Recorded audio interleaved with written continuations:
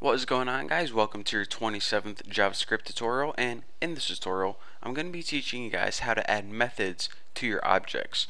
So let's go ahead, and the first thing that we need is a constructor function. So function, go ahead and name it just people or something, and just like before, we'll give it a name and an age. So all these people will have two properties, a name and an age, and we make sure of that by setting their object's name to whatever we pass in for name, and the object's age to whatever we pass in for age. Simple enough. So we have a constructor function. Now we can begin actually making objects. So var, let's go ahead and make an object called Natalie and set equal to, we don't need that yet, a new object from the people blueprint basically, and the name, it takes two parameters, first name Natalie Portman, and her age, she's probably like 28, I'm guessing. I don't know, who knows. So anyways, we already know that we can access, Natalie's name, Natalie's age. We can go ahead and print that out, yada yada. We learned that before. But what we're learning in this tutorial is how to add methods to this object. And by the way, a method is pretty much just a function that uses some of these properties. So you know how a function might calculate the temperature converted to Fahrenheit to Kelvin? Well, methods take properties like this, like it would take her age, and calculate how many years until retirement, or calculate when she's going to die, or calculate when she was born, or something like that. So it takes some of these properties from this object and it makes a calculation with it. So let's go ahead and calculate how many years until Natalie Portman can retire. She can probably retire right now because she's extremely wealthy, but let's go ahead and say that the retirement age is 65. So in order to create a method, here's what we do. Just like any other function, go ahead and give it a name, years left. Looks good. Won't take any parameters. And the first thing that we need to do is calculate, or in other words, give a variable that we can return. So let's go ahead and make a variable named num years, and this is going to store the number of years until she turns 65, because at 65 she can retire. So let's go ahead and just write 65 minus her age, and in order to use this object's age, you use this dot age, and whatever object you pass in for there, it's going to take their age and it's going to subtract it to 65 from 65, excuse me. So I'm 24, so if it was to calculate for me, it would be 41. If someone was 20, it would be 45. If someone was 65, it would be 0. So anyways, how many years until you turn 65? That's what's going to be stored right in here. And now remember, whenever we want it to make a calculation and give us the answer back, we need to return it. Whenever we return something, it takes that calculation and returns it to you, so then you can print out the value of it and cool stuff like that. So num years. So what I like to do is just go ahead and highlight that to make sure they're both the same, and now that they're both the same, we're good to go. So this function is basically going to work like this. Whenever you call this function, it's going to say, alright, what object did you give me? I'm going to take their age, I'm going to subtract it from 65, and I'm going to give you the answer back. Simple enough. But we're saying, alright, here is the blueprint for the object, so how does this object know to use that function? Well, it doesn't just yet, so that's what we have to do in this next line of code.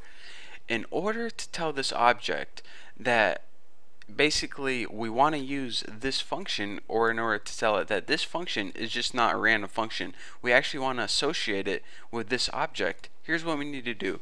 Just like every other thing, every other object property, you go ahead and assign this dot, and then you write whatever you want your property to be named, and just go ahead and put years until retire or something like that. Did I spell everything right? Everything right? Looks good enough. So then what you do is you have three properties for your object. Every person in the world has a name, has an age, and has a certain amount of years until they can retire.